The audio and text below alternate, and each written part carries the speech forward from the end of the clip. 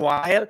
But before you do that, before kayo ma-excite, before nyo tawagin ang inyong mga kamag-anak, why don't we share muna ang ating show for today? I want you guys to click the share button because I do believe that marami mga kasamahan natin, kamag-anak, maaaring this is the missing link sa kanilang paghahanap ng purpose in life. So, we're gonna start in a while. Again, kindly click the share button dyan. In fact, wala tayong games ngayon. So, wag muna kayo ma-excite. Okay? Mamaya, I'll be back in a minute. Kindly share muna ang ating show. And then, I'll see you in a while.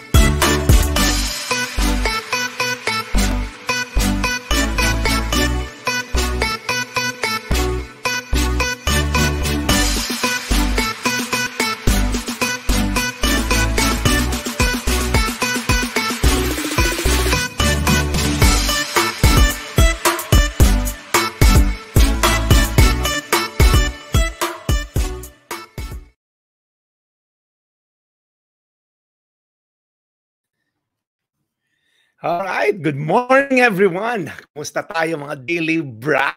Excited ba tayo? Every Monday morning, ito na lang ang tambayan natin. So, na-share na ba natin ang ating show for today? We really like to welcome everyone. Alam ko na this is Monday morning event natin na hinihintay. Kumusta ang mga housewife na tapos nang magsaing, maghugas ng pinggan? Excited for Daily Brad this morning.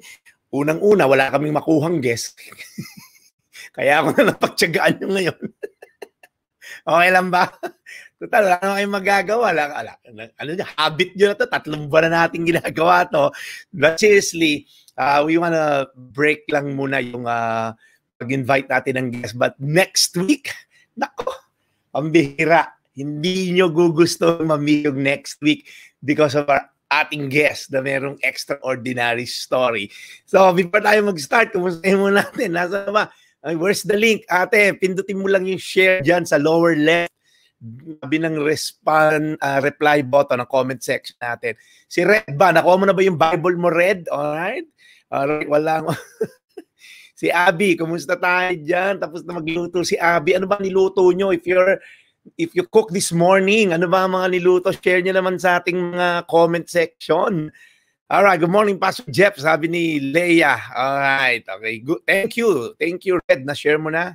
Shalom Estelerio. Good morning, Pastor Jeff. Ang bihira si Mark Rivera. Aking kaibigan. Kumusta tayo dyan? Alright, walang... Good morning, Pastor Jeff. Our busy day. Monday, busy day. Yung pagpasensya nyo na, ito rin kasi day off ko eh. Wala tayong makuha eh. Si Tin Manawis, bacon. Yayamanin. Tin, nalinis mo na ba yung swimming pool nyo? Grabe yung kumare ko na yan. Ang yaman yan. Alright, si Ceres, good morning, Pastor Jeff. Jessica Tabarno. Ayan.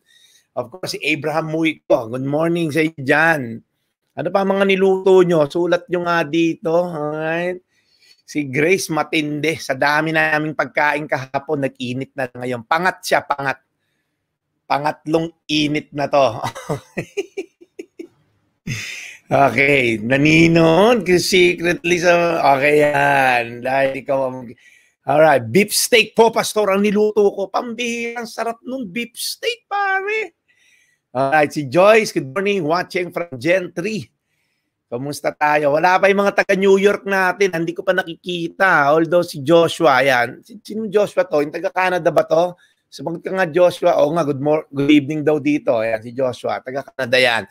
Alright, so tatrabaho sa ano yan. Tim Hortons yan. Nando ka pa rin ba? Ang aking kumare, Maricar.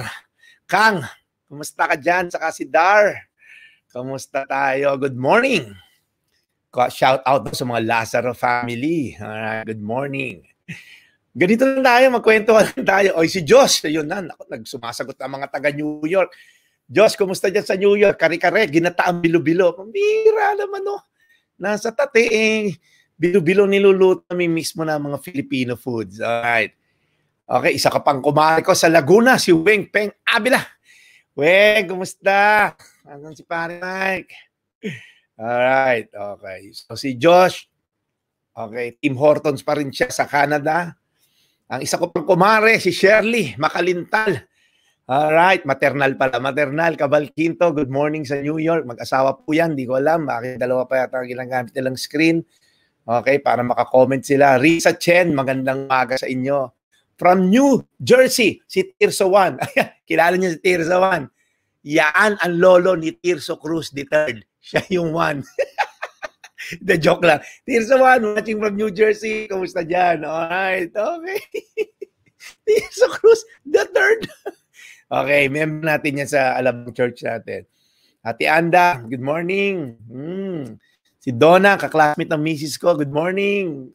Naman dami na, nag-share ng mga tao. Okay.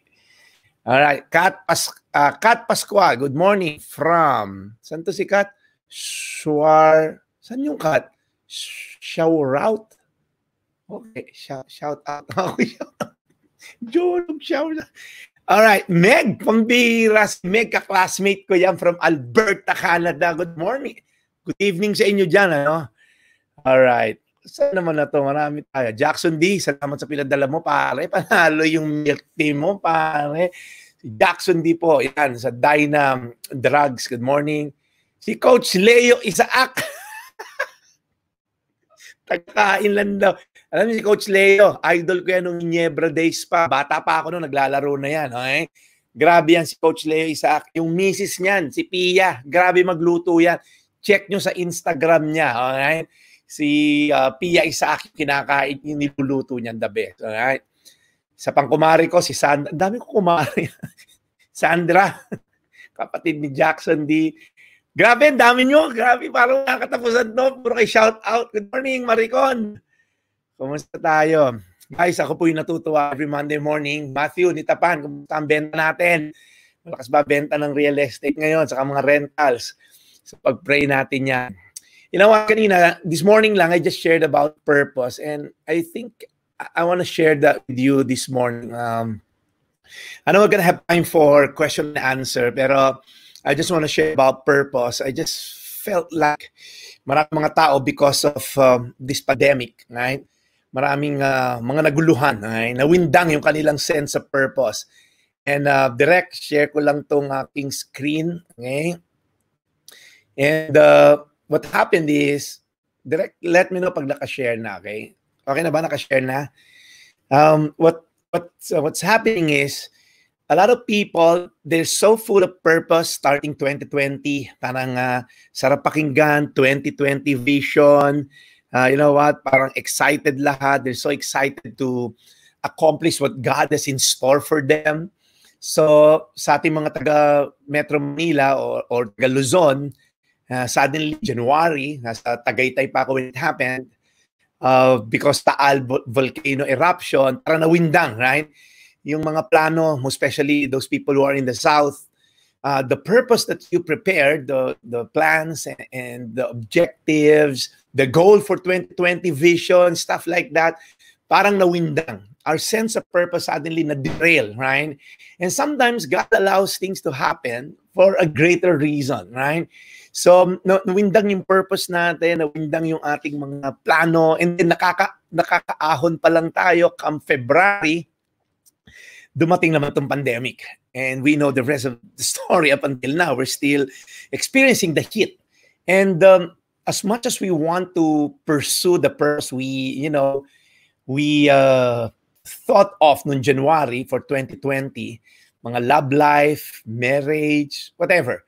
I'm supposed to have a wedding ng October sa Tokyo, Japan. Cancel na rin. So, as much as we want to pursue what we planned, but then again, ito major to. We are all caught off guard. Itong pandemic na to. And all of us were derailed. Akala mo, papalipad na yung career mo. All of a sudden, naging redundant yung position mo. Akala mo, sure ball na. Pero all of a sudden, the sense of parang hope na wala lahat. This pandemic has really derailed or talagang nilayo niya tayo to our purpose. And come to think of it, when you talk about purpose, medyo let's go deeper lang. The moment we're born, anybody here, dinamitan ka ng nanay mo at tatay mo ng mga ganyan, yung magiging doktora ka, magiging teacher, right? And yun yung mga goal na magulang mo sa'yo. Gusto kang damitan ng kung ano-ano mga forma. Magiging doktor ka, di ba? Dahil may bus company kayo, naging doktor ka. Paglaki mo, di ba, sa Itbulaga, yan yung mga tanong. What do you want to be when you grow up? Di ba, yung mga, and there's nothing wrong with that. Diba? The moment ka pinag-aral ka agad ng nanay mo, 2 months old ka pa lang, enroll ka na sa preschool. Social skills, and then 2 years old ka, pinasok ka na sa kinder 1, kinder 2, galingan na para maging honor ka. Masyadong competitive nanay mo, kinder, honor, ano? And then para mapasok ka sa magandang elementary school. Bakit, ma'am? Para maging, ka sa high school, maging scholar. O bakit, ma'am? Para sa college, makapasok ka sa Ateneo, Lasal, UP, Matute, kung saan ka mang gusto na nanay mo. O bakit, ma'am? Para pag-graduate mo ng kolehiyo, makapag-MBA ka. O tapos, ma'am, tapos mag-PhD ka. O tapos, ma'am, tapos magtatrabaho ka. Di ba? Pinag-aral ka most of your life. And again, there's nothing wrong with that. I'm not saying huwag ka mag-aral. In fact, mga anak ko, yan din sinasabi ko. And gusto natin, ang goal ng magulang natin, which is not bad, is for you to finish study so that you can make it in life. So if there's one thing our parents wants us to accomplish is this. Yun ang mapapamana ko sa'yo. Makagraduate ka ng kolehiyo, makapagtrabaho ka ng maayos, tumaan sa posisyon mo, tapos na, yumamang ka. O tapos, pag mayaman ka, makapag-asawa ka ng maganda. Kasi di ba, pag mayaman, kahit hindi gano'ng kagwapo, makapag-asawa ng maganda. Nakita niyo yun sa mga mall? Yung parang, ang ganda ng syota. Oo, mayaman yun. Sama, no? O mabait yun. So, ang goal na magulang natin is that so that we can make it in life. And I don't see any reason bakit hindi ito maging goal natin. So you can make it in life so that you can pursue the purpose. Now, magkakaproblema lang tayo when the 2-letter word it, you can make it. What is that it? Ano ba yan? The world defines it. More money, more it. The closer to the ladder of success, more it. In fact, ang kulit ng it na yan, right? Nagsimula ka rank and file, naging supervisory ka, and then maaabutan mo na siya, kala mo, that's it. And then, aakyat yan, itong ipurso mo ngayon, and then, mapapagod ka, madidepress and all, and the world will cheer you. Just do it. Just do it. And again, don't get me wrong, okay? There's nothing wrong with this. It's just that, here's my question, who defines this it? How would you know you made it? Yung mga kaibigan ko dyan sa Canada and sa US, how would you know na you're getting closer to that it?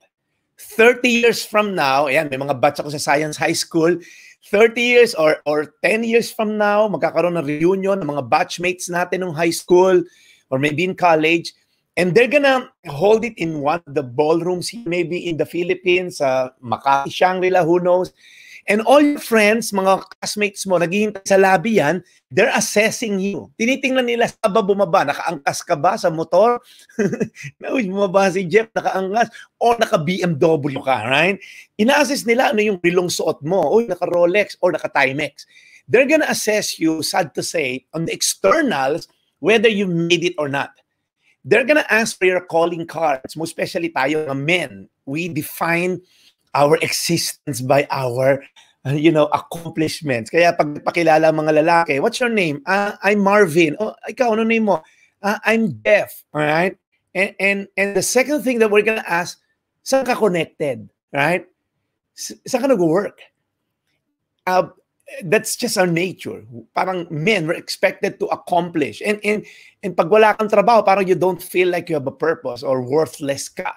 And that's why, if you don't know who defines this we're going to have a problem, because something that's not defined, we're going to end up pursuing something that is very parang elusive or worse, non-existent.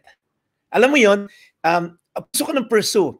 Malapit na ako sa na yon. Pag naging manager ako, and then you became a manager, maging assistant director, and then naging director ka na, maging director, and then naging director ka na, maging VP, and then naging VP ka na, patas ng patas ang VP mo dahil stress ka na sa dami trabaho, and then maging president, and then what? And then, what do you do? Sabi ni Stephen Covey, what do you do if the ladder you're climbing is leaning against the wrong wall? You've been climbing and climbing ladder, only to find out that the ladder is leaning on the wrong wall.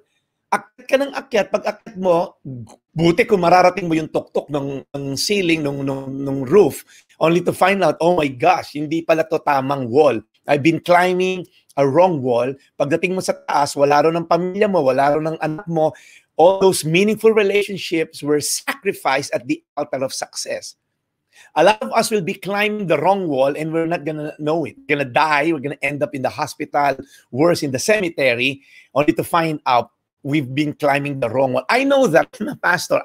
I pray for dying people. Hello, that's part of my job. And every time I pray for dying people, they will always have some regrets. Wala yung pamilya ron, wala yung anak, wala yung asawa, and they're filthy rich, and yet they climbed the wrong ladder, leaning on the wrong wall.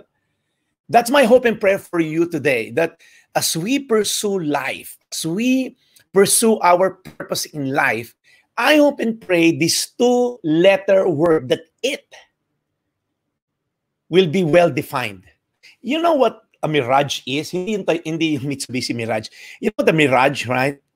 Yung Mirage is yung parang yung kalye na basta pagka nag-drive ka and parang hindi mo siya maabutan, you're driving, and the more you get closer to that wet pavement, lumalayo siya. Because it's just a mirage. It's just a reflection, okay, nung sunlight dun sa pavement. Hindi siya totoong basa. And the more mo binibilisan yung sasakyan mo, the more mo siya hindi aabot. And some of us have been pursuing a mirage. Isang Rolex na lang, isang Rolex pa, isang Panerai pa. And we've been pursuing stuff only to find out we're just pursuing something like a mirage. Isang sex na lang, isang boyfriend, isang girlfriend na lang, and it's a never-ending pursuit. And now, nagsawa ka na sa opposite sex, now same sex naman, and hindi, confused ka na. Ang daming lalaki nagloko sa akin, and then, sige, babae na nga lang, and you're having the same sex relationship, and then you still don't feel satisfied. You know why? Because we're pursuing a wrong it. We're pursuing a wrong purpose. Now, let me ask you this question if you're still not convinced. How much more will you say, okay, I have enough? Tell me. Sabihin natin, ilan? 1 million na lang? You'll say, nako. How much more will you need to say, okay, I'm content. I'm going to focus on my kids and my children now because, or my family more because I'm content. How much millions do you need pa so that you'll know okay, I've reached the it. How many more BMWs, how many more houses or condos, so that you'll know that this is it? Tell me, because I don't know what purpose are we pursuing. Now, having said that, now listen up. I don't want you to end up like those people that, some people that I prayed dying and full of regrets. Walang relationship sa asawa, walang relationship sa anak, aming negosyo, pero the people closest to him are the people lang ginagamit siya o naggamitan sila. We want to pursue the right it, isn't it? Tama? And today, I'm just going to share a short exhortation lang about how to find purpose in life. When you talk about purpose, the creator, your creator, or anything that's created, okay, has a creator. Wala yung sumulpot lang. Okay? Don't believe those atheists and evolutionists na you just came out of a nothing or from a single cell, nag-evolve, naging unggoy, and here you are, naging tao ka. Hindi ako naniniwala na galing tayo sa unggoy. Tingnan mo yung katabi mo, kung may katabi ka, tingnan mo. Sabihin mo nga, Oferan mo nga yan ng saging. Okay? You know, every time there's a creation, there's a creator. And only the creator gets to define the purpose of his creation. And any creation used outside its intended purpose will end up useless eventually, right? So remember my illustration. I got this from my fellow pastor, Pastor Joey. As simple as paper clip, mayroon siyang creator. Somebody invented, thought of this piece of wire to make it a paper clip. And the purpose of a paper clip is, correct, i-type niyo yan, to clip papers. Pero sometimes, ginagamit natin yung, pansunod ng mga lock, panghininunuli ng mga ibang mga matitinding eardrums, right? So, ginamit mo siya outside its intended purpose, nadi-deform siya, right? And eventually, it will no longer function as a paper clip because you use it outside its intended purpose. So let me ask you this question. How many deformed lives you know are existing today? Ilan? Ako, top of mind. May mga tito ko sa probinsya, may mga members kaming kakilala from church. Their lives have been deformed because just like this paper clip, they're pursuing that it outside its intended purpose. A paper clip was made to clip paper, and when you deform it to use for outside its intended purpose, then it becomes deformed and it will no longer function the way it was intended to be. And how many lives have been misused and abused and now rendered useless? How many people do you know na sayang, may potensyal, ang galing, ang talino, ang ganda, ang gwapo, galing sa magandang pamilya, pero nag-drugs. Ginamit yung position sa politika para mag-abuso ng mga PDAF at mag-abuso ng pondo ng bayan, and now their lives were useless. They may be rich, but you can see that their purpose revolves around that it, pursuing and climbing that ladder outside its intended purpose, only to find out it's leaning against the wrong wall. Guys, let me tell you something. I don't want you to end up like this paper clip, deformed. You're about to die, and you have no purpose in life. Because the Creator gets to define the purpose of His creation. Now, let's jump to the verse that I'm going to use. In Isaiah 43:7, it says, "They are everyone," okay? Sino to? Yung katabi mo. Ayan, yung kasama mo dyan sa comment section. "Everyone who is called by my name," and here's the thing here, "whom I created," okay? God is our creator. Hindi po tayo lumabas out of nowhere. Hindi tayo lumabas sa sinapupunan na nanay natin by accident. Can I tell you something? Some of you here, you feel like you're an accident. na-rape ang nanay mo, hindi mo nakita yung tatay mo, hindi ka pinlano, OFW tatay mo, umuwi once a month, once a year umuwi, nabuntis ang nanay mo, or maybe yung nanay mo is a single mom, have a friend na nabuntis sa edad na 14, okay? And nakikinig siya ngayon. Maybe you think you're just an accident by your parents. I'll tell you something. They may have not planned you, but God has planned you. You may be an accident in their eyes, but never to God. You were created for a purpose. So, saksak mo sa baga mo yan. In English, suck this to your bags. Okay? Saksak mo sa baga mo to na you're created for a purpose. Hindi ka ano yung sinasabi mo, putok sa buho, hindi ka pinag-isipan, pinamigay ka sa lolo't lola mo, iniwan ka sa labas, you even know your parents, they may have not planned you, but God has planned your coming to the world. In fact, He created you. And God is a God of transformation. He can transform you, right? He's a turn-around expert. Now look up here, whom I created for my glory, whom I formed and made. Sabi natin kanina, the Creator gets to define the purpose of His creation. Do you have any idea how the telephone was birthed? This was one of the first diagram of Alexander Graham Bell. I mean, he was concocting on his mind, of course, na-develop na mga radio and all the time. And Alexander Graham Bell was thinking, I want to create a device where somebody from the other room can talk to the other side of the room using this piece of wood and wire. He had that in his mind.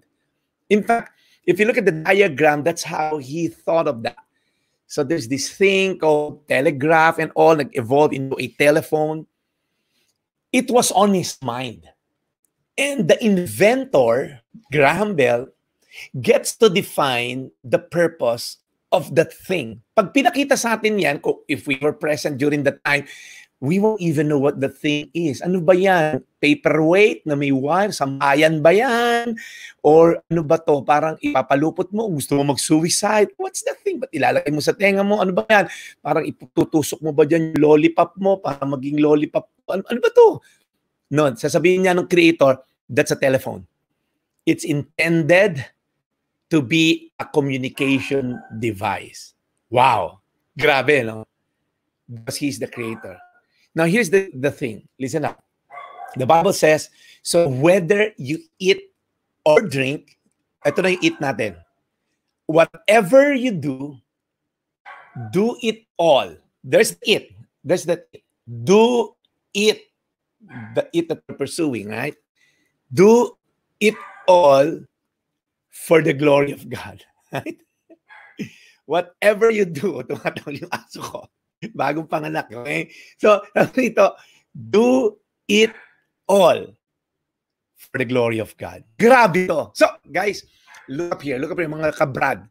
We've been asking, Jeff, ano yung it na dapat namin pursue? Ano, magpapastor kami? Magmamadre ko? Magpapare ako? Ano ba ako, Jeff? Mag-active ba ako sa church namin? Ano, am I gonna do full-time sa church? No. Sabi dito, whatever you do, you're a teacher, you're a barista dyan sa Tim Horton, dyan sa Canada, you're a hotelier sa New York, you're a housewife sa Gentry, you're a manicurista dito sa Cainta, whatever we're doing, there's the it, do it all for the glory of God. Whatever you do it all. So, you're gonna ask me, Jeff, hindi ko pa rin mag-gets. Ano yung gagawin ko? Ano yung do it all ko? Ano yung dapat kong gawin? Well, it's simple. I said kanina sa vlog ko, whatever we're doing, you ask those two questions. Will it glorify God? And will it love other people? Will it show love to other people? Kahit po ano ginagawa natin, if you're a janitor, is it glorifying to God? Janitor ka, nag-uwi ka ng mga gamit dun sa office, di ba? It's not glorifying to God. Or engineer ka, nag-uwi ka ng mga spare na mga excess na gamit dyan sa shop. So, ang una mong tanong, am I doing this out of love for God and out of love for people? So I guess that's the challenge, okay? Whatever we do, are we doing it for the glory of God? Are we doing it for God's glory? It's a challenge. Because if you want to really do it for the glory of God, do it all. Ang question mo lagi, Lord, are you pleased to what I'm gonna do? Am I compromising my faith? Because a lot of people, they draw their worth and value, they draw their sense of purpose from their accomplishments, kahit na baluktot ang kanilang mga prinsipyo sa buhay. It's not gonna be glorifying to God. You're gonna end up, filthy rich, but without purpose. There's no sense of satisfaction. There's no sense of sense of purpose. Guys, life is short. We're gonna talk about that some other time. Come to think of it, when you die, your life will be encapsulated by a dash. Tama ba? 2 dates sa tombstone mo. Okay? Yung birth date mo, saka yung death date mo. And between those 2 dates is a dash. Ganyan lang kaliit normally yun. Ganyan lang. Yan. Ganyan lang kaliit. Your life will be encapsulated by those dash. Your whole life, between your birth and your death, your whole life will be concluded lang by that dash. And that's why I just want to challenge you, right? I just want to challenge you. If you're really so driven, that's great. You're driven, you want to pursue God, you want to pursue career, that's great. But I guess you want to check first, am I pursuing God? Am I, if is what I'm doing honoring to God? And then is that loving people? And the whole commandment was summed up to this, right? Love God and love others. So, as I end, let me just encourage you, guys, finding God is the starting point of finding our purpose. You want to know your purpose? I guess most of us, listen up mga kaBrad, this pandemic is a good reboot. Okay? This is a perfect reboot to all of us. Because God has somehow put a parang, alam mo, laruan natin nung araw, yung pag nagsulat ka kasi tataas mong gano'n, yung kulay itim, bilib tayo nung araw. Uy, nawala, di ba? Clean slate na naman. Di ba? Susulatan mo nung parang yung lapis na gawa sa kahoy, kulay pula yun madalas, di ba? Tapos pag inalat mong gano'n, wala na. I think it's the same thing with us. God is allowing us to have a clean slate. God is allowing us to have a new beginning with this pandemic. And I hope and pray that as we pursue God, as we reboot our purpose this pandemic, I hope and pray that we're going to find God. We're going to default to God. Because finding God in the midst of the pandemic, that would be the best thing that's going to happen to you. Whether may work ko ngayon or wala, my hope and prayer is that you're going to find God. And in finding God, He will teach you all things. He will guide you into all things. The Holy Spirit will be your guide into finding the very purpose of your existence. And as I end, Daily Brad, mga guys, the best life lived is a life lived for God's glory. Uy, ang ganda nun. I-tweet mo yun. I-tweet mo yun, alright? The best life lived is a life lived for God's glory. That at the end of the day, when your life is defined by that dash, sasabihin ng mga taong dadalaw sa puntod mo, that's my dad. That's my mom. That's my dad. That's my lolo. That's my lola. That's my daughter. That's my son. She or he lived life to the fullest because he lived his life for God's glory. So whatever you do it all for the glory of God. Amen? All right. Na ano ko doon? Na-excite ako ron. Direct stop screen ko na. At huminto na rin yung aso kong tumahol. So we really wanna thank you this morning for bearing with me. Alam nyo, pinag-practicean ko lang kayo. I-share ko yan sa isang group ko. Hindi, joke lang. Okay?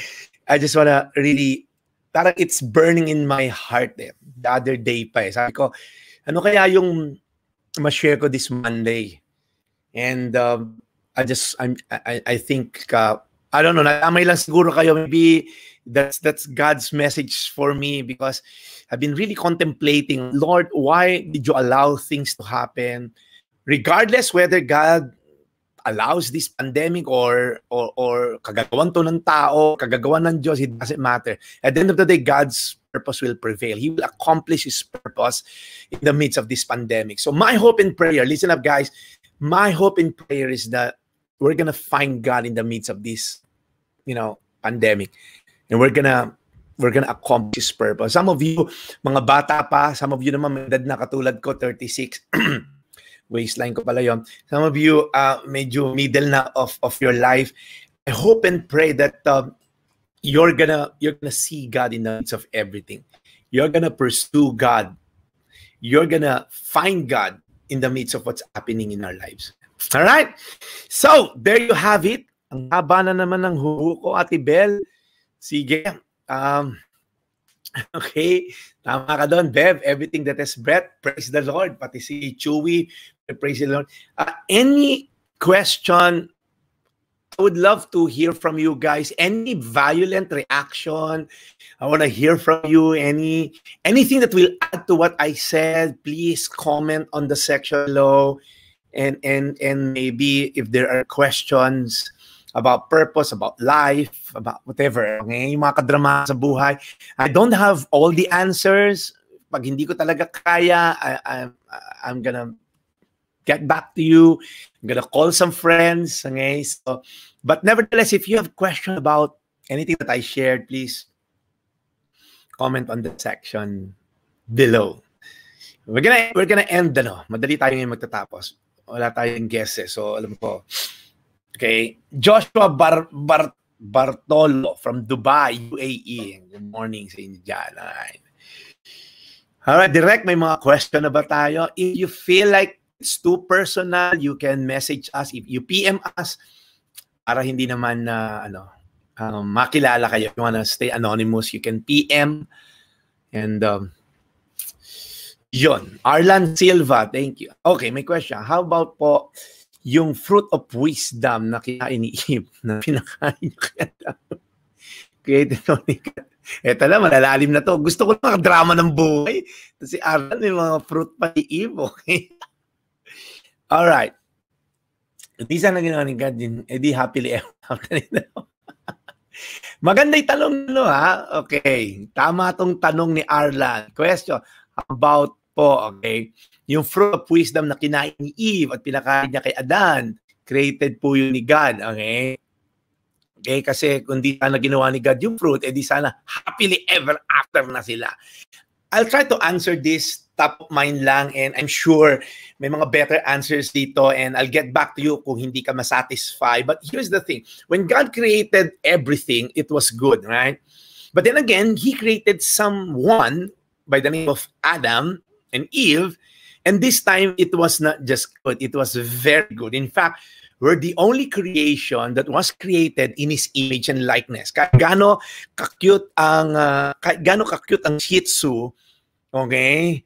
Hindi siya mapupunta sa eternity because wala siyang body, soul, and spirit. So we're the only creation, okay, that He created in His own image and likeness na merong body, soul, and spirit. Ibig sabihin, He intended to be with us throughout eternity. Nagets mo, Arlan? Arlan, okay?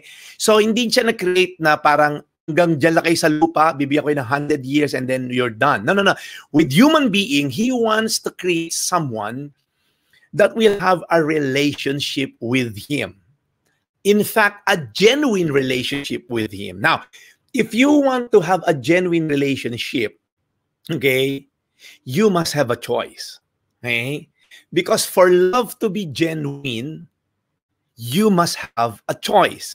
Otherwise, ang kinrate ni God, robot. Okay? Eve, ipoprogram kita, i-worship mo ko all the rest of your life. Adam and Eve, i-worship mo ko.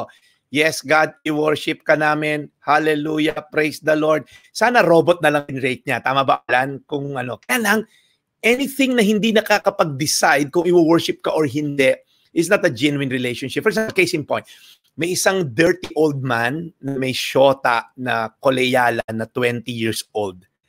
And then this dirty old man, 80 years old na, and then binibigay niya lahat, condo, kotse, BMW, lahat, Louis Vuitton, pero may at siyang bodyguard. Kasi wala siyang tiwala. Di ba? Wala siyang tiwala kasi baka lalaki ka eh. So, alam mo na, because wala siyang freedom to do what she wants, that's not genuine love. Case in point, another case in point, meron kang anak na 5-year-old, kunyari, Arlan. Sabi mo, anak, don't go out ha, I'm gonna go to 7-Eleven, huwag mong bubuksan yung pinto. Do you love me?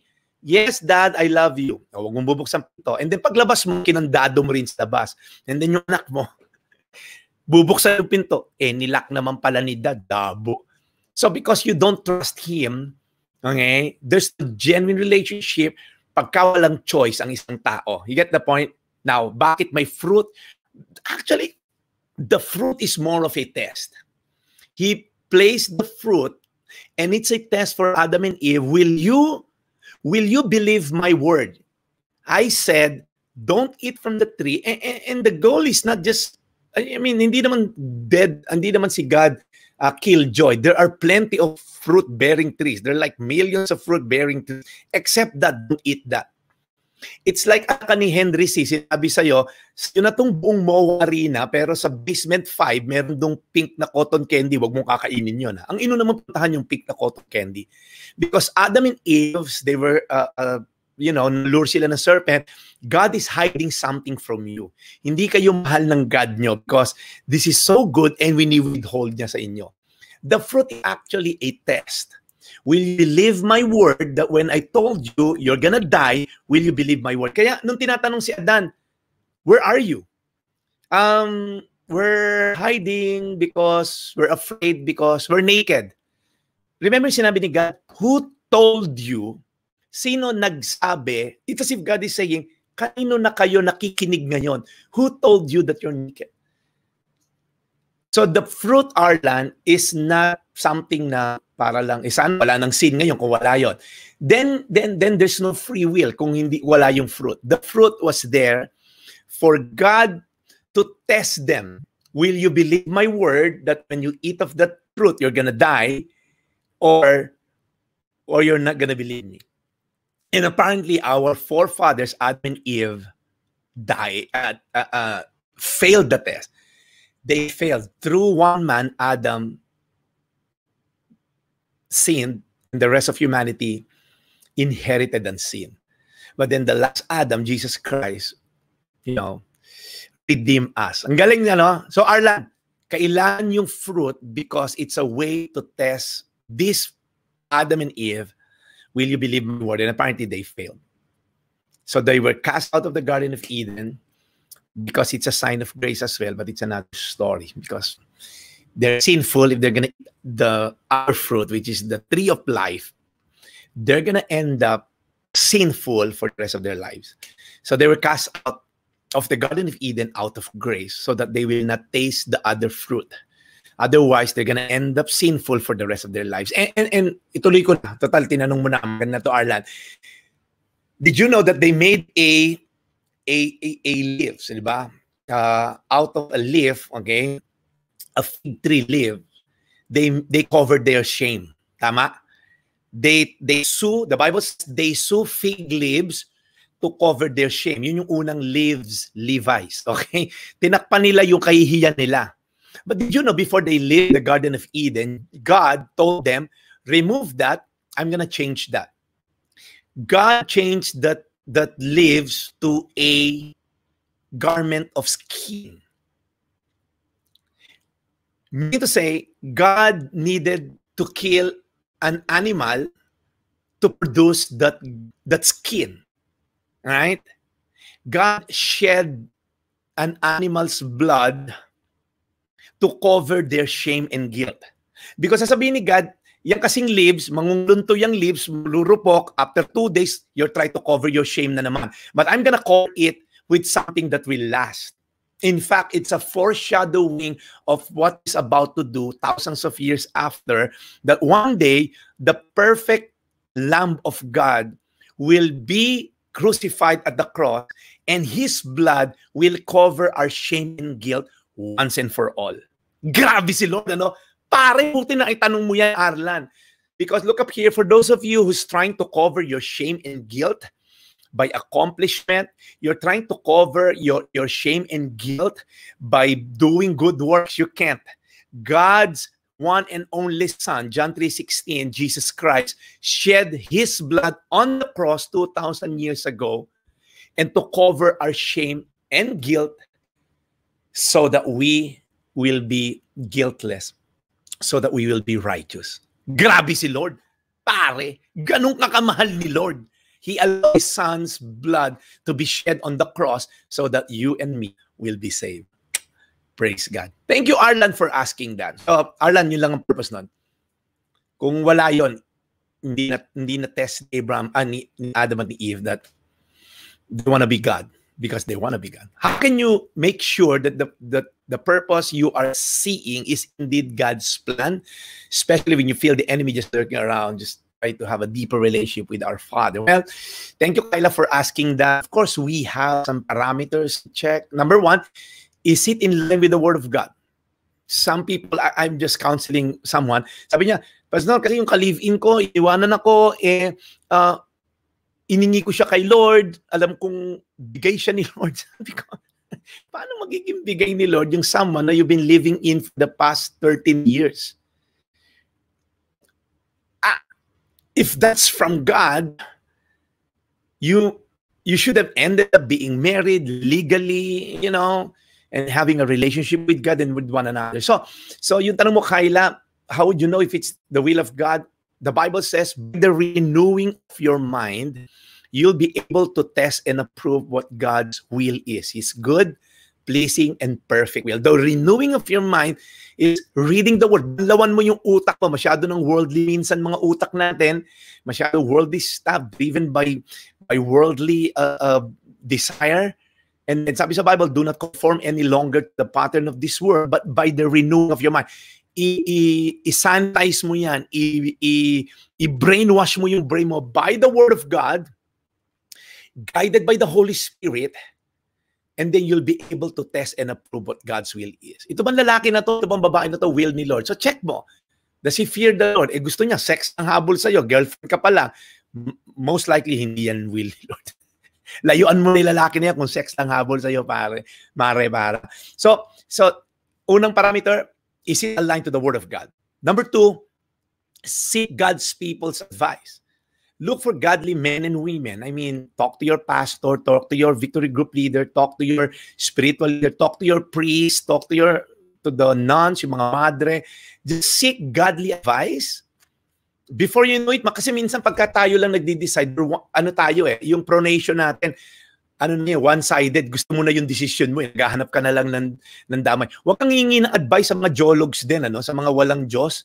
Ang advice din ng maluktot. Most likely, pare, tama yan, iinom na lang natin yan. Tama yan, iwanan mo yung misis mo, kulit niya, nagpapa-under ka, ano kala niya, hindi na talaga, meron tayong babaeng bago doon. So, seek godly advice. Sabi sa Bible, with advice of many, success is assured. So, keep looking for people who will, give you godly wisdom. So, first parameter, is it aligned with the Word of God? Number two, seek godly counsel. And third, just pray hard. I mean, pray and ask the Holy Spirit to shed light, right? All right, maganda at malinaw po, Pastor. God will not stray from being good. Okay. So, si God, hindi niya kukontrahin yung word niya. So, finances, gusto mong mag-easy money. No, Pastor, tataya ako sa loto. Pagka nanalo naman ako, magta-tights ako. Malamang hindi ka tumama sa loto. Malabo yan, pare. Unang-una, hindi ka kutsaba si Lord. God is not a God of chances. So, kung gusto mong yumaman sa loto, malamang hindi will ni Lord yan. Okay? Sabi sa Bible, a money quickly gained will not be blessed at the end. But he who gathers money little by little makes it grow. So may purpose, kaya dapat dahan-dahan na ano yung wealth, because it produces a muscle in us to trust in God. All right? Yes, all right. Kayla Encarnacion, okay ba yon? Yeah. Thank you, Lilian, for supporting my answer. Any question pa? Kinagdahan ako sa mga tanong ng mga kabrad natin. Nila naman. Ayan na naman. Louie! All right. Okay. Hello, Pastor. Question po, is the Holy Trinity po a perfect model illustration of relationship of husband and wife with regard to authority, voluntary submission? Well, we'll have a marriage seminar one time, ano? I think kailangan din natin yan, okay? For that question, I think the best model, okay, ano muna tayo sa marriage? I don't know if I'm gonna answer that question, but I'm gonna share lang about marriage, okay? A few years ago, our Congress was filing for a law for an easier dissolution of marriage. Okay? Sabi nila, and the reason is, a lot of married couple are no longer happy. Okay? So they're pushing, okay, for an easier dissolution of marriage, because a lot of marriages or people are no longer happy. Now, I'll tell you something. The purpose of marriage is not for you to be happy, but for you to be holy. Uulitin ko. May kumurap okay? Yung isa doon kumurap. Nakita ko yung kahit na picture lang kumurap. The goal of marriage is not to be happy, but to be holy. If you want to be happy, mag-alaga ka ng Labrador or something. Oh my gosh. Sabi nila, gusto ko na lumagay sa tahimik, mag-aasawa ko. Oh my gosh, gusto mo lumagay sa tahimik, sa sementeryo ka tumira or something. I mean, it's not the goal of marriage. The goal of marriage is not for you to be happy. Now, if in the process of being holy, naging happy ka, well, that's good. But the primary role is not to be happy, but to make your partner to be holy. That's why as a church, sabi sa Bible, we are being transformed from glory to glory. We are being sanctified. Pag inoffer tayo ni Jesus, we are the bride of Jesus, right? The church. And we are being sanctified when we are offered finally to God. We are His bride and we are holy. We are being made holy. So if you're married, don't aspire to be happy primarily, but how to be holy, how to be a godly husband to your wife, how to be a godly wife to your husband. The goal is for you, it's like a triangle, not trinity. God is in the top, and the husband and wife, the goal is not for you to be closer to one another. Mali minsan ang goal ko maging close ako sa wife ko. Mali. The goal is for you to be closer to God, your wife is to be closer to God, and the more you get closer to God, the more being closer to one another. Nagigets nyo? But the goal is not to be closer to one another. The goal is to be closer to God, and in doing so, you'll be closer to one another. So I guess a lot of marriages fail because they want to be happy. At pag hindi mo na-meet yung happiness ko, I'm out of this. Hindi na ako masaya sa'yo. Ayoko na, hanap na ako ng ibang asawa. Hindi na ako masaya sa'yo. Ayoko. Hindi mo na ako nabibigyan ng pera, ng Louis Vuitton, ng hindi na tayo makatravel. Hanap ako ng ibang lalaki. Hindi na ako masaya sa'yo. Guys, single people, if you want to be happy, mag-alaga ka ng Labrador or Shih Tzu. But don't get married. Just to be happy. Because a lot of single people nowadays, they're looking for Mr. Right only to find out, or Miss Right. Ingat kayo sa mga ganyang Mr. Right or Miss Right. Usually, first name yan, always. Look up here. The goal is not to find the perfect person. The goal is not to find the right person, but how to be the right person. It's not looking, but being. Look up here, very important to single people. The goal is not to look for the right. The goal is to be the right person. So if you're a single guy, don't look for Miss Right. The goal is to be the Mr. Right for that woman. Don't have sex with her until you say, I do. Honor her, respect her, honor mo yung parents niya. Magsipag ka ng trabaho para di ka mapagiging palamunin ng biyanan mo. So your goal is how to be a godly man for this girl, so that pag napangasama mo na, you're not looking for Miss Right, you are being Mr. Right. So the goal is not to find the right person, but to be the right person. Does that answer your question? Sorry kung malayo, pero that's just my few thoughts on marriage. Pastor question, sometimes I ask myself, why are there people killing, raping, abusing children? Does God allow that? What does it teach us? I hope these children have... Well, you know what, Jel? This is a broken world. This is a fallen world. Sin is in this world. And men have free will. I told you, kinagat ni Eva at Adan yung fruit. So men and women, humanity can do whatever they feel like doing, but bear in mind, there's a consequence to every action that we do. We can choose the sin, but not the consequence. So when people start raping and killing, they're going to be accounted for those things that they're doing. And that's the reason why, as Christians, as the one who fears the Lord, God transformed us from the inside out. He changed our very nature, because if you're angry with someone, that's like murder in the eyes of God.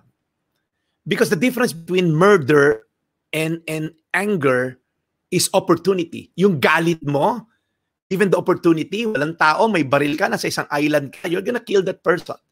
Yung galit na galit ka, nagpupuyos yung galit mo towards someone, kaya mo lang hindi mo patay kasi walang opportunity.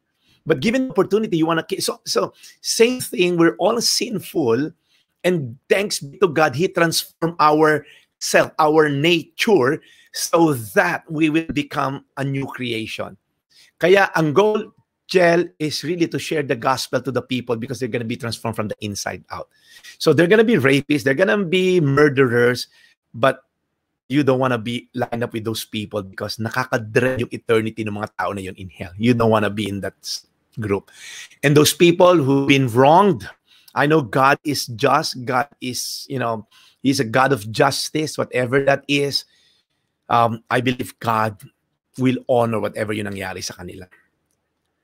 All right. Any question? Yung mga taga-abroad natin, natulog na ba itong mga nasa America, Canada, Europa natin?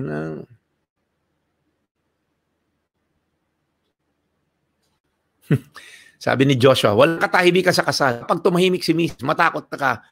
Okay? Kasi may kasalanan ka. Joshua, kinasal ka lang, yumayabang ka na. Ha? Alright.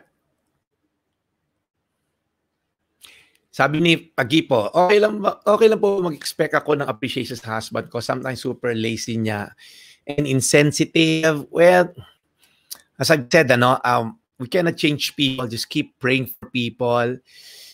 Sabi sa Bible, a believing wife sanctifies a non-believing husband, and same thing with the husband then. So if your husband is not a Christian, or maybe Christian, kung nalalamig na, there are ways how to create intimacy in marriage, and the key is exclusivity. Baka minsan tayo rin, sobrang Korean novela, sobrang luto, sobrang bata, puro si Junjun, si Lengleng, puro na lang ng mga bata, tas ayan naman, sobrang focus. O minsan talaga may mga passive na husband, puro ML, puro Dota, puro Netflix ang alam. So, pa-disciple mo yung asawa mo, Aisha. That's why we need to walk with people, with godly men.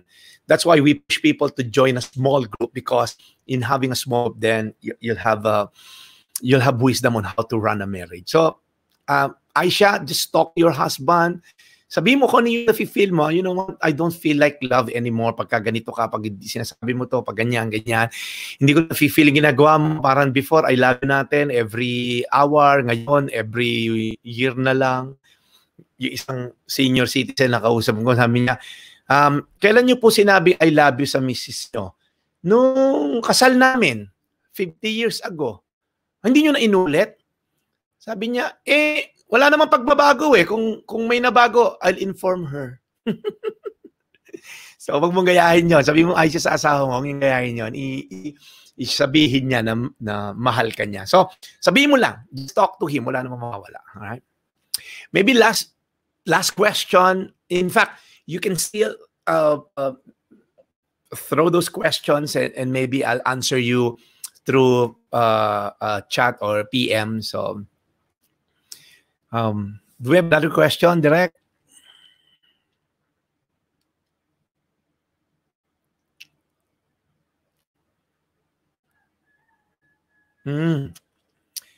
Amor. Do we tolerate a person who doesn't respect God, belittle the people, who doesn't support Him, who doesn't respect women? Well, for one, the Bible commanded us, do not be weary of doing good, right? For in the proper time, you'll reap the harvest of righteousness. So, but then again, God has given us also common sense, all right? Kung abusive, and then may mga taon na talagang china-challenge ka lang para magkasala, and medyo yun yung challenge sa'yo. Minsan, you're still, that's still your battle. Pag na-agitate ka, medyo lumalabas yung pagka-demon mo and all. So, meron ding verse Bible na talking about divisive person in church. Sabi, warn them once or warn them twice para next time had nothing to do with them. So, there are people na divisive when it comes to faith.